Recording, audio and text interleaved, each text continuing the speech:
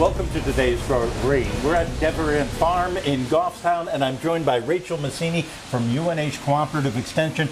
And Rachel, lately in my garden I've been noticing some damage, but I can't seem to find the culprit responsible, and you're telling me there may be a little beetle that's at work. That's right, Ray. There are what we call an Asiatic garden beetle. It's a relative of the Japanese beetle. They look similar, but not so much. You know, if you put them side by side, you can tell the Japanese beetle with that beautiful green color.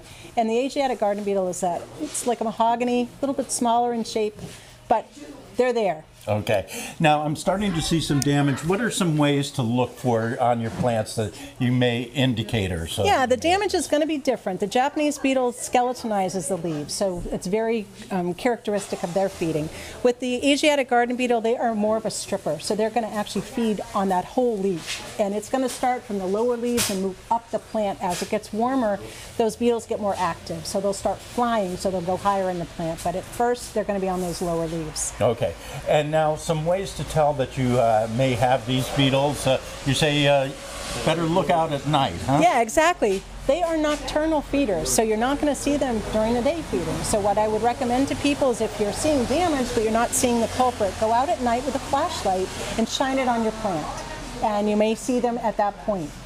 Yeah, now ways to treat. If I've gone out with my flashlight and I found these little critters there, okay, sometimes you can just take them with your fingers and squish them, but there may be a few more. Yeah, there might be a cool way to do this. You could actually take a pie pan with soapy water and put it right flush with the ground, and then put a light of some sort 6 inches above that, right near where you've seen them. They're going to be drawn to that light, they'll fall into that water, and boom, you got them. Now, they also live in your lawns as well, so if you're treating for grubs, that will take care of them, correct? Exactly, yeah, that will control what's in the lawn, but sometimes they will be in the soil around your plants, at which point you can put an insecticide down, but you want to make sure that you read that label before applying. And that would be something like 7, perhaps? Yeah, or Carbaryl, yeah, most definitely. Okay, and if you have some more questions, there is a fact sheet there. And now, hopefully you don't have these grubs, but if you do, then now you know how to get rid of them. And that's today's Grow It Green.